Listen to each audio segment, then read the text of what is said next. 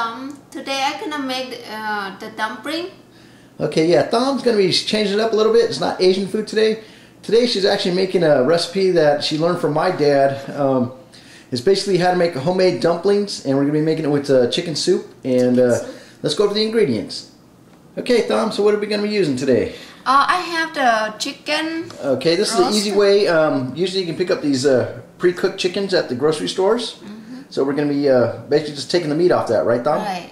Okay, so that's going to be added to the soup to give it more chicken and a good taste. What else you got? I got 2 cans of the soup. Two cans of chicken noodle soup, I think it is. Yeah, okay. And you can use whatever type of soup you want. Usually we like to make it with chicken noodle. Okay, what else? Next one is the egg. Fresh eggs, okay. Yeah, fresh egg. And next one is the butter. Okay, we're using a butter type spread. Okay, how much did you have in there? I have 4 tablespoons. 4 tablespoons. Okay, yeah. She looks like she already melted it. Okay. I already melted it. And next one, the flour. Okay, so we got some general all-purpose flour. Okay. Okay, to start out, Thom's putting the all-purpose flour in the bowl. How many cups you have, Thom? I'm gonna use about 4 cups. Okay, 4 cups, and this will make quite a bit of dumplings. And these are definitely, at least in my opinion, they're a lot better than the typical types you usually see in the store-bought chicken and noodles, or chicken and dumplings, I should say. Usually the store-bought ones, they're more like kind of flat, noodly types. These are going to be the big, kind of just lump dumplings, so it's going to be good. That's good for the winter, yeah, winter. For the cold. So that's why I love to make when the cold weather. Yeah, my dad taught her how to make them, and she's loved them ever since. Yeah. It's definitely something I've always loved growing up too. So, how many eggs are we going to be putting in here, Thom?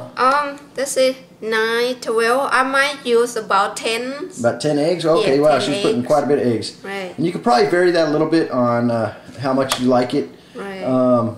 That helps hold it all together. So she's going to put a lot of eggs in there. Right, so now So to start cracking on the eggs and put them in there.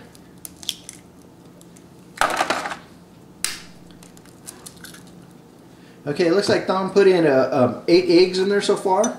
So now she's pouring in the butter type spread. Butter in there. Then you just mix it all up. Mix it off until the It becomes nice and doughy. Right. Okay. So I'll start mix it. That's why I'm use a lot of eggs, because I make a lot of dumpling. I don't want the flour is like crumpy. Have to be like mixed up good. Okay, and if you are probably watching your cholesterol, you probably could cut back on some of the eggs. Right. And just add a little water. Little water. Okay, we're back with Thom. She's mixing it up. It's a pretty thick dough. And actually, she did add a 1/4 cup of water. Yeah. But this is definitely a meal that's going to stick to your ribs and fill you up for quite a while once they're cooked. All right, we're back with Thom. She's getting ready to cook them. So what do you got going here, Thom? Actually, I boil the hot water. Okay, she's got a big old pot filled with hot water. Right. And basically, we're just going to be boiling the dumplings, right? Right, dumpling. So, and I have the spoon. I have to wet the spoon first because the dumpling don't stick on the. Okay, yeah, the dough is very sticky. So. Okay, so basically, you just kind of carve out as much of the dough for the size of the dumpling you want to make. And you just drop it in the hot water. Hot water. Okay, if it comes off. It's hanging on. It don't want to go in a hot swim. Here we go, like those. There you go. Okay, so basically, just put them in there, and then they'll start cooking. And they start floating, right, Thom, when they're done? Okay, so basically they sink when you first put them in. Then as they start cooking, they'll start floating. Right, just dump in there. Yeah. Oops. Some is easy. Okay, so we're just going to load up the pot, start them cooking, and once they get closer to being finished, we'll show you what it looks like. Alright guys, we're back with Thom. Looks like the dumplings are starting to float, so I think they're all ready. Basically they've been cooking for what, about 5 minutes maybe? Yeah, 5 minutes. And as you can see, they kind of fluff up. Right. And they get nice and cooked. And you just take it off. And we're going to load up a little plate here to hold them all. We're just going to keep making them until we get that filled up. And save them to add to the soup here in a little bit. And we're going to show you how to make a soup. Okay, Thom's back here. We got the second batch of dumplings ready. Sometimes the dumplings won't float right up because they might stick to the bottom of the pan. Right. So you just kind of stir them up a little bit, and then they'll come up. And when they do float like that, then you know they're close to being done. Right, just let them sit like 2-3 minutes and take it out. Okay, Thumb's getting ready to work on making the soup, and we're going to be doing it a pretty easy way. Right. Instead of making it totally homemade, this is a kind of a quick, fast way to do it. Basically, she's just going to take the rotisserie chicken that we got.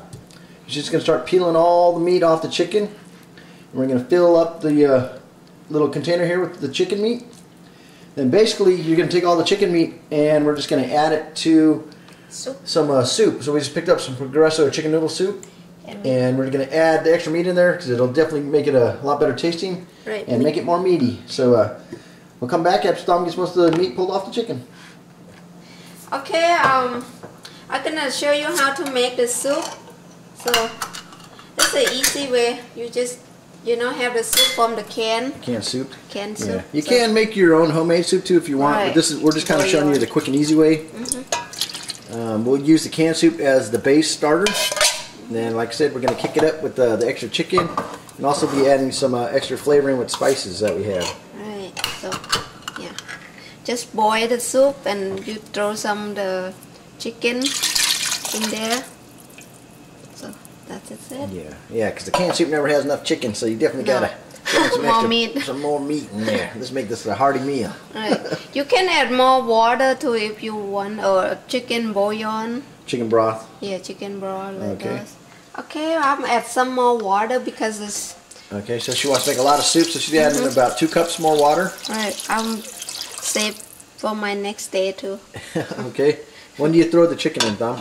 Huh? When do you when throw when the soup is hot. Starting to boil. Yeah, okay. Start to boil, and I'm gonna throw some what they call? Chicken bouillon. Yeah, chicken bouillon too. That'll make it give it more chicken flavor. Right, one cube. 1 cube. Okay.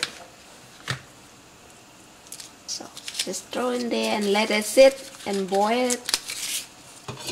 That's it. Okay, my soup is boiling now. So okay, soup's getting warm. Okay, so warm.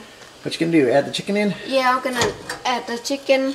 There's a lot of meat. So yeah, we definitely have a lot of meat in our soup. Yeah. We like it nice and hearty. Alright, just throw in there. So we got basically pretty much a whole chicken going in with the soup.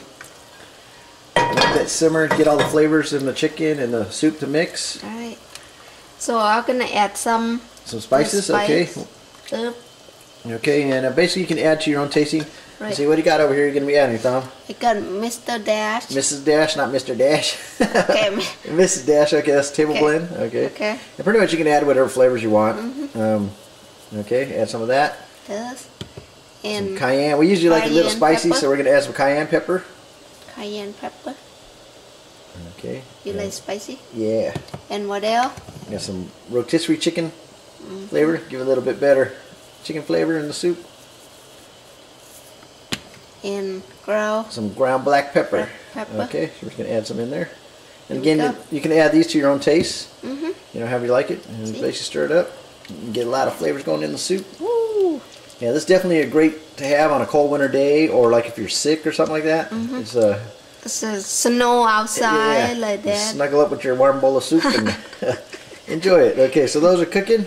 I think we're getting pretty close to being done. Once we get it all done, we'll smell good. Make a bowl and show you what it looks like. Okay guys, back with Dawn. Looks like she's all done. She got a big pile of dumplings there. Put some soup in the bowl with some dumplings. Yeah. And now what you can do, she's going to top it off with some butter spread, right, Dawn? Yeah, I'm add some more. You know, make more flavor. Yeah, so, add a big old clump on top. Right, depend what you want, how much you want. Let it melt down. So and there you go. Looks pretty good. Yeah, that's it. And you can add more the pepper if you want it more spicy.